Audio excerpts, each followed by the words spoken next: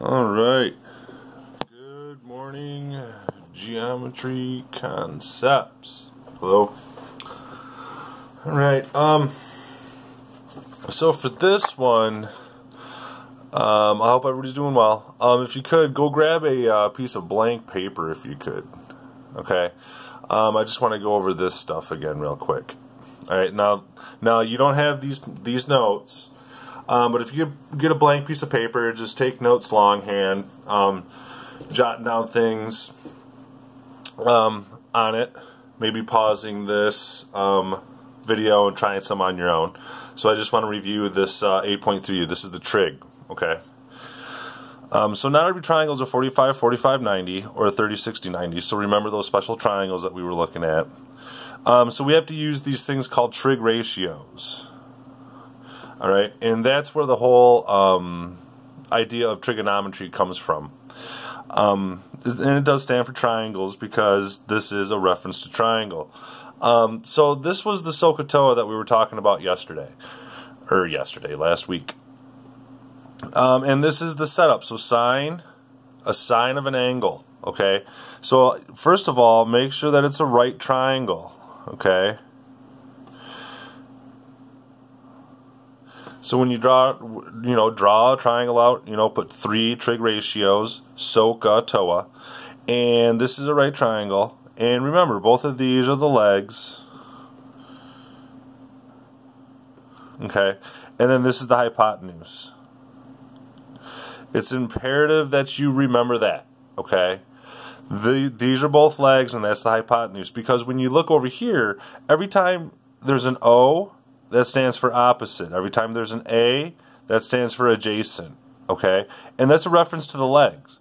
Okay? So if we're looking for the sine of something, we're going to look at the opposite leg over the hypotenuse, which is going to be directly across from the 90.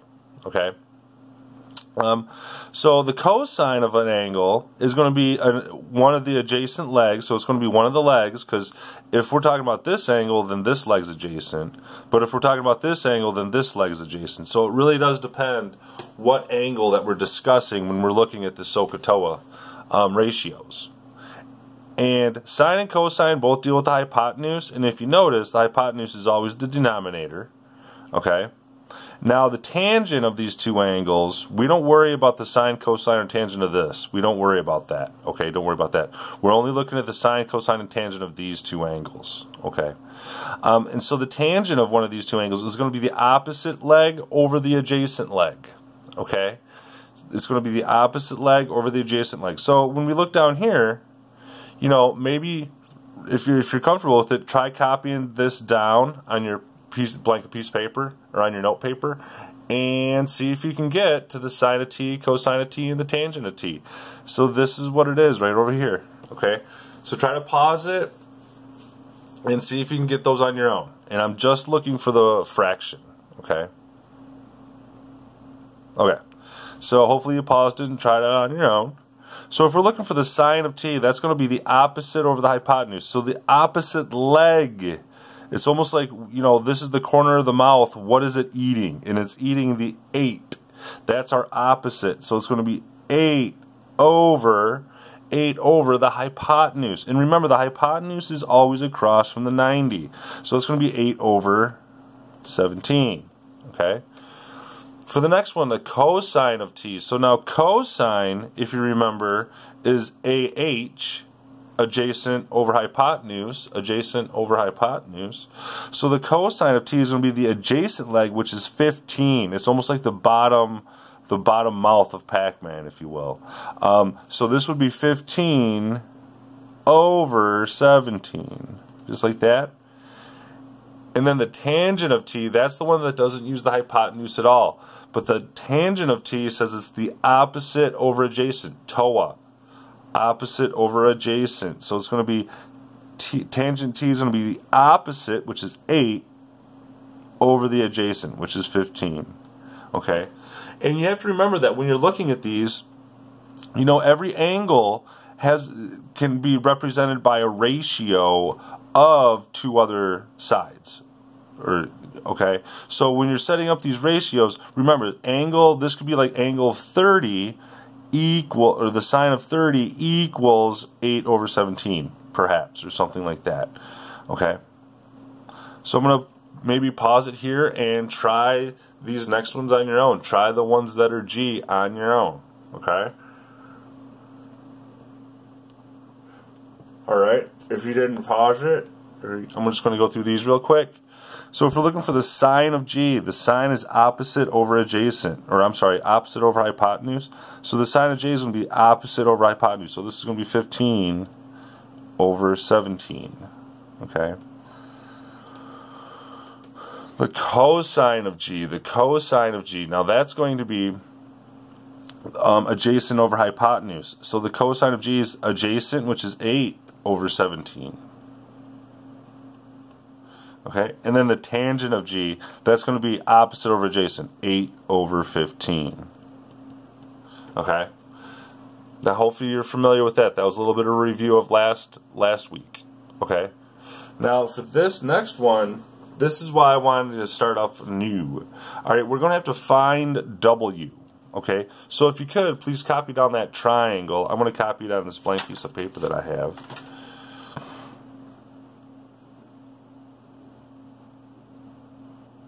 Okay, so it looks something like this, and I have a 90 degree here, and I know that this is 54 degrees, and I know this is 17, and then I know that this is my W. Okay, so that's the triangle that I'm looking at. I'm looking for W. So now going from this angle, we have to see what we have. So remember Soh Cah Toa. Soh Cah Toa. Okay, so from this, what information is given to us? Okay, remember these are both legs, and then this is the hypotenuse. So I'm looking at this. This is the opposite leg.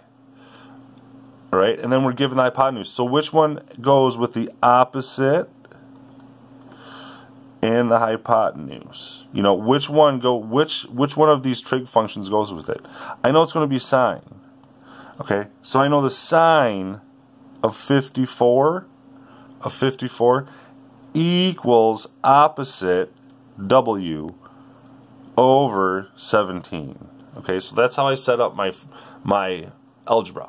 Okay, and then from there it is just simple algebra. We have to get that W by itself. So in order for us to get that by itself, we would have to, there it is, 1 minute. We're going to have to multiply both sides by 17. Because when we multiply by 17, that cancels that out. So we can just multiply that by 17. Alright, now when we do that, we're going to get 17 times the sine of 54. And if you need a scientific calculator, you can go Google scientific calculator and one will come up for you. So I have 17 times the sine of 54. And that's 13.8, let's say. And that is my solution. All right. So we really have to look at it when we're looking at these triangles. We really have to evaluate or look at what is given to us. Okay. So you really have to conceptualize what it looks like. All right. So I'm going to try another one. I'm going to try another one here. Okay. Let's see. Not that one. Hold on. Let me get a piece of paper. All right. Actually, I can just pull it down. So on the next one, I'm going to have one that looks like this.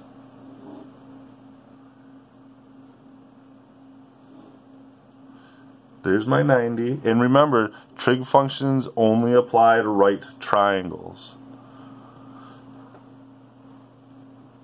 Alright, so if I have something like that, okay, I have 28 degrees. I know this is 1 or 1.0, whatever. And then this is W. So if we have to find W, that means that we're going to have to evaluate what's given to us. So remember your Soh Cah Toa. I would write it down again. Write it down 1,000,000 times so then you can remember it. Okay, let me move this over a little bit. Alright. So now going from this angle, what's given to me? Okay, this is the hypotenuse. All right, this is opposite, and then this right here is adjacent. Okay, so just from this angle, this is the hypotenuse, this is the adjacent, that's the opposite. So what's given to us are adjacent and our opposite. So what trig function goes with opposite and adjacent? That would be tangent. So then I know that the tangent of 28 equals the ratio of those two sides. The ratio of those two sides. And remember, it's going to be opposite over adjacent. So this is going to be 1 over W. Like that. Okay? Now we have to solve for that W. Now this one's a little bit different because it's in the denominator. Alright? It's in the denominator. Or no, I guess that would be the same. Yeah, okay. We're going to multiply both sides by W. Like that. Okay, so then those cancel. Now we're left with 1. Alright, now we're trying to get W by itself. So to get W by itself, let me rewrite this really quick. So I get W times the tangent of 28 equals 1. Right? Now I want to get W by itself. So I'm going to divide by the tangent of 28. And I have to divide this by the tangent of 28. Like that. So then these cancel. Right? So now I'm left with W equals 1 divided by the tangent of 28. And then you can put that in your scientific calculator. Tangent of 28. And I get 1.9 about. About 1.9. Like that. Okay? So once again, you have to evaluate what information is given to you when referencing this angle. Okay, now if we reference this angle over here, well then this would have been the adjacent leg, right? And then this would have been the opposite. This still would have been the hypotenuse. Okay, so it really depends which one of these two angles you're looking at. And once again, we're not going to be looking at the 90-degree angle. So whenever we're dealing with trig functions, we're always going to be looking for these other two angles. Okay? And that's one of the reasons why we went over special triangles. So then, you know, if you do get a 60-30, you can finish it really quick. Okay, so I'm going to go through another, I'm going to get out another piece of paper. Okay. So try this one on your own. Try this one on your own. I'm going to have a triangle like this. Okay. And then I know that this is 33. And this is my 4.5. And then this is my W. And there's my 90 degrees. That's 33 degrees. Okay. So try to solve that on your own. Please pause it and try it on your own. Okay.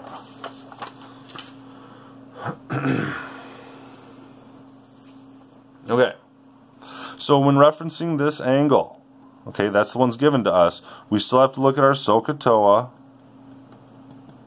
Okay, Soh Cah Toa. Now when looking at this angle, what's given to us? Well, this is my adjacent leg, and this is the hypotenuse. So that's what we're looking for. So which one of these up here deals with the adjacent and the hypotenuse? That's going to be cosine. Okay.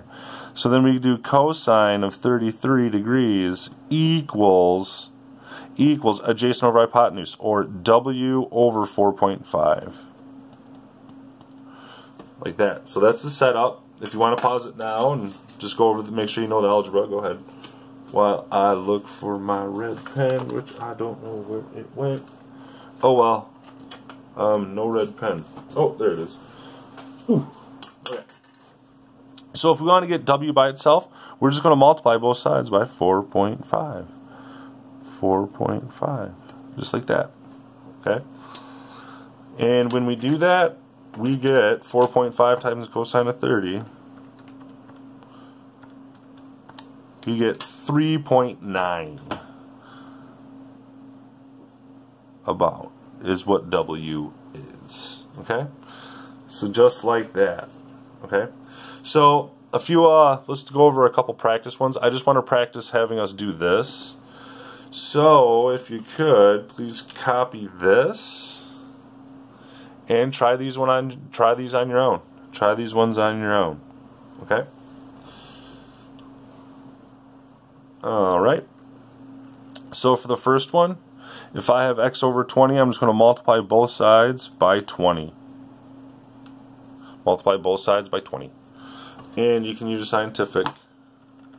So I get 20 times the tangent of 34.